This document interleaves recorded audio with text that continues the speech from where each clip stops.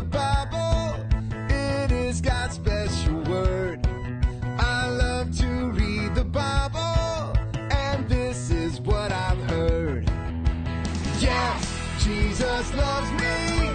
Yeah, Jesus. Hello, my lovely Shine Kids. Arise and shine. You're welcome to Shine Devotional Time with Auntie. I'm so happy that we are all growing in the Lord as we have our special time with God every day and learn from the Word of God.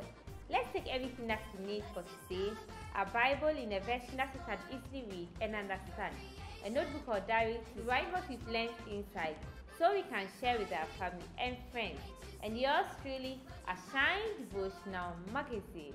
Let's start with a prayer. Dear God, we thank you for today. We pray that as we read your word, you help us to understand it so that we can apply it to our lives and grow in you. Thank you in Jesus' name. Amen. We are still learning about the promises of God. Yesterday we learned that we must not worry because Jesus has promised us his peace. Today our topic is God will answer your prayers. And our memory verse is taken from Matthew chapter 7, verses 7 and 8. Let's all take our Bibles and read together. Matthew chapter 7, verses 7 and 8.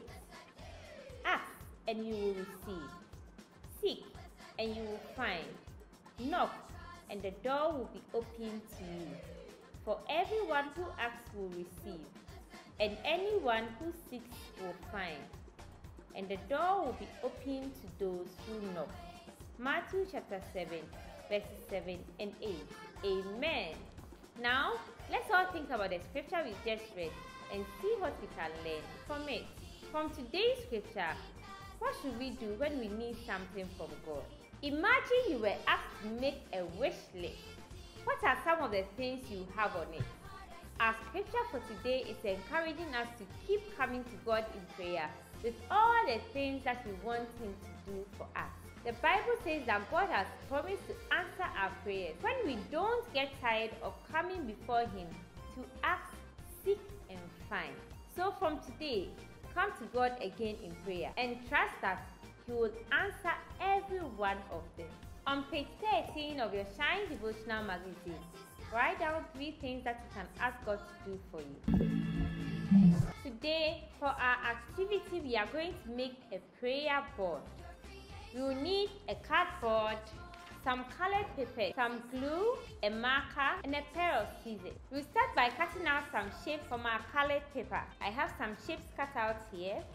Then you can paste your nice shapes on your cardboard. I have mine pasted nicely all over, and I've designed them nicely with little shapes all over. After this, you write on top my prayer board.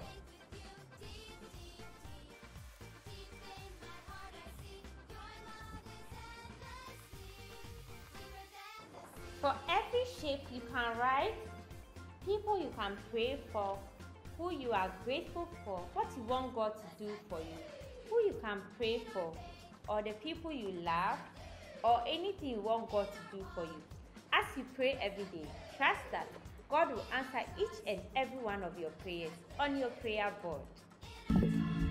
I hope you enjoyed our class. Remember to always pray knowing that God will answer your prayers. Let's write down all that we've learned today in our diary, and don't forget to share with your family and friends. Let's end with a prayer. Dear God, thank you for your word. Thank you that I can always come before you in prayer, and you are always ready to answer me.